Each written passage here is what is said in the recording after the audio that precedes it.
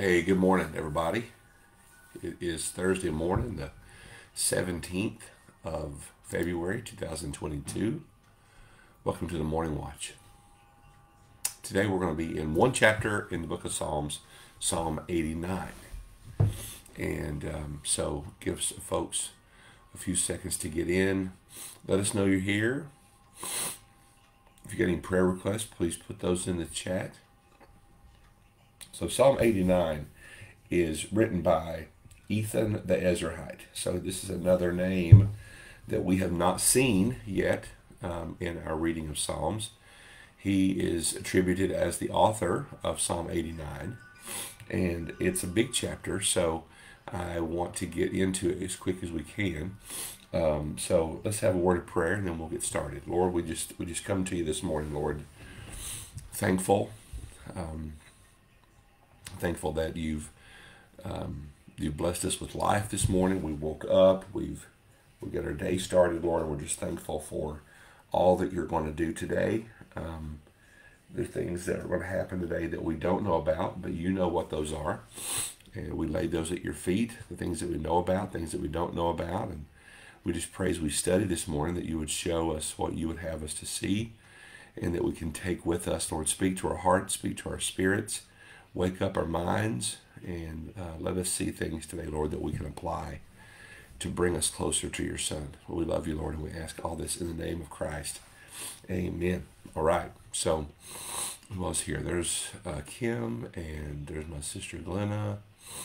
Yes, Diane, good morning. Lots of wind. I'm feeling a little better. My voice is still not great. I got a little headache this morning again. So, but I feel a lot better than I did. There's LaDonna. There's my mom, my sister. Who else here? I think that's it. All right, and Shirley. Good morning, Shirley, and Wilma. All right. So let's read Psalm 89. He says, I will sing of the loving kindness of the Lord forever. To all generations, I'll make known your faithfulness with my mouth. Okay? Got to talk about it, Ethan says. You got to talk about it. You can't keep it secret, because his loving kindness is amazing. It says, for I have said loving kindness will be built up forever. We've already seen the word loving kindness 2 times already. In the heavens you will establish your faithfulness. And he did. Okay? All the things that we know, the covenants, all the things that we know that God has made, the promises that he has made, were established in the heavens. Verse 3, I have made a covenant with my chosen. I have sworn to David my servant. I will establish your seed forever. I will build up your throne to all generations. We know that the kingly line through David and Solomon and all the subsequent generations were a forerunner to Christ. And we know that it's ultimately Christ sitting on the throne for all of eternity that will establish David's throne forever. Selah says. Verse 5, the heavens will praise your wonders, O Lord, your faithfulness also in the assembly of the holy ones. For who in the skies is comparable to the Lord? No one. Who among the sons of the mighty is like the Lord? No one, right? A God greatly feared in the council of the holy ones, and awesome above all those who are around him. O Lord, God of hosts, who is like you, O mighty Lord? No one. It says your faithfulness also surrounds you. Your faithfulness. His faithfulness surrounds him. It does. He is so faithful. Verse 9, you rule the swelling of the sea. When its waves rise, you still them. Yeah, God's in control of everything. Nature, even the wind, Diane, right? It says, for you yourself crushed Rahab, that's Egypt, like one who is slain. You scattered your enemies with your mighty arm. God is strong. He is strong. The heavens are yours. Look, now this is huge. Look at verse 11. There's nothing that doesn't belong to him. There's nothing that doesn't fall under his dominion and his authority. Verse 11, the heavens are yours. The earth also is yours. The world and all it contains. You have founded them. The north and the south, you've created them. Tabor and Hermon shout for joy at your name. All the compass points belong to him everywhere, east, west, north, and south. And it says, you have, verse 13, you have a strong arm. Your hand is mighty. Your right hand is exalted. Righteousness and justice are the foundation of your throne. Amen. Loving kindness and truth go before you. How blessed are the people who know the joyful sound. Oh Lord, they walk in the light of your countenance, your face. They walk in the light of your face, it says. And it says, in your name they rejoice all the day, and by your righteousness they are exalted. For you are the glory of their strength, and by your favor our horn is exalted. For our shield belongs to the Lord. Our shield is his, and our king to the Holy God, Holy One of Israel. Once you spoke in vision to your godly ones and said, I've given help to one who is mighty. I've exalted one chosen from the people. I have found David my servant. With my holy oil I have anointed him, with whom my hand will be established. My arm also will strengthen him. The enemy will not deceive him, nor the son of wickedness afflict him. But I shall crush his adversaries before him and strike those who hate him. My faithfulness and my loving kindness will be with him, and in my name his horn will be exalted. I shall also set his hand on the sea and his right hand on the rivers. He will cry to me, you are my Father, my God, and the rock of my salvation. I also shall make him my firstborn, the highest of the kings of the earth. My loving kindness I will keep for him forever, and my covenant shall be confirmed to him. So I will establish his descendants forever, and his thrones as the days of heaven. We know here that God is ultimately writing about Jesus. Okay, he's using the Davidic line to establish it, but ultimately that can only come through the person of Jesus. So when you hear in those verses that we just read, those last 10 verses or so, you hear him, referring to him. That is Jesus ultimately. Verse 30, if his sons forsake my law and do not walk in my judgments, if they violate my statutes and do not keep my commandments, this is God speaking.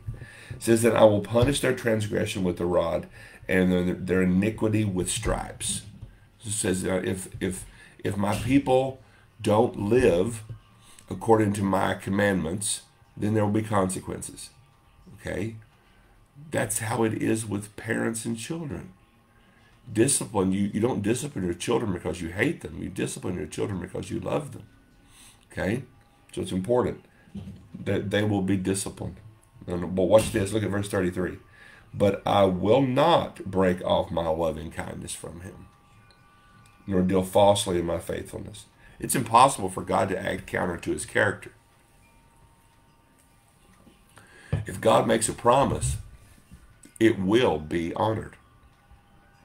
God never goes back on his promises, ever. Okay? It says here, my covenant I will not violate, nor will I alter the utterance of my lips. Just what we just said. God is not going to ever go against what he said. He can. It's impossible. It says, once I have sworn by my holiness, I will not lie to David. His descendants shall endure forever, and his throne as the sun before me. It shall be established forever like the moon, and the witness in the sky is faithful. Selah. Okay? Just again, reminding us of the faithfulness of God. Verse 38, but you have cast off and rejected. You've been full of wrath against your anointed. You have spurned the covenant of your servant. You have profaned his crown in the dust. You've broken down all his walls. You brought his strongholds to ruin. All who pass along the way plunder him. He's become a reproach to his neighbors. You have exalted the right hand of his adversaries. You've made all of his enemies rejoice. You also turned back the edge of his sword and have not made him stand in battle. You made his splendor to cease and cast his throne to the ground. You've shortened the days, of his youth. You've covered him with shame. Selah. So Ethan here is writing about all these things are true, but right now we're living in a time when we are being disciplined. Okay? Israel had gotten plundered, and the children of Israel taken into captivity, and they're living in a time of consequence. Sin has consequence. All right? There's no such thing as a minor sin in the eyes of God. Okay? All sins are a reproach to him. Why? Because he is holy. He is perfect. He's righteous and he's just. It is impossible for God to overlook or ignore sin. Okay?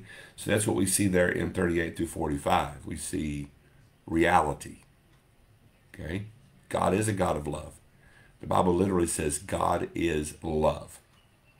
But we also know that God is a God he is a jealous God. He wants us to be with him. That's why we were created, was to honor and glorify and worship him. Verse 46, how long, O Lord, will you hide yourself forever? Will your wrath burn like fire? Remember what my span of life is. For what vanity you've created all the sons of men. What men can live and not see death? None of us. Death is inevitable. Can he deliver his soul from the power of Sheol? Selah. Verse 49. And we are close to being done with this. Excuse me. Where are your former loving kindnesses, O Lord? So a lot of times when you're in the middle of a bind, you're in the middle of a time of rebellion or personal sin or whatever, it's hard to see the loving kindness of God. But that doesn't mean it isn't there. In fact, to the contrary, we just can't see it. The sin prevents us from really understanding and being aware of what God is doing. Okay? It says, where are your former loving kindnesses, O Lord, which you swore to David in your faithfulness? Remember, O Lord, the reproach of your servants, how I bear in my bosom the reproach of all the many peoples, with which your enemies have reproached, O Lord, with which they have reproached the footsteps of your anointed. And then he ends by saying, blessed be the Lord forever. Amen and amen. So you see here acknowledgement of the faithfulness and the loving kindness and the goodness of God, the power of God, the all-reaching arms of God, the strong arm of God, the fact that God, everything is under his authority. You see that. But then you also see this acknowledgement of we know that what we are going through is because of our lack of faith, because of our disobedience. Okay? And he's saying, how long, Lord, will you withhold that from us? Okay? That's the thing that we see. So I love you all. That went quicker than I anticipated. Let's have a word of prayer, and then who all came in after we started? There's Ken Amon. Hey, there's Sherry. Okay, please pray for Lisa and my grandson Preston. He has COVID. All right, we certainly will. All right. Heavenly Father, Lord, thank you for all your many blessings, Lord. We want to lift up Lisa to you and Preston. And Lord, thank you for your loving kindness this morning, Lord. Thank you for your word. We love you, and we ask all this in the name of Jesus. Amen. All right, y'all. Have a great day, and we'll see you tomorrow. We'll be in Psalm 90 and 91 tomorrow. Have a great day.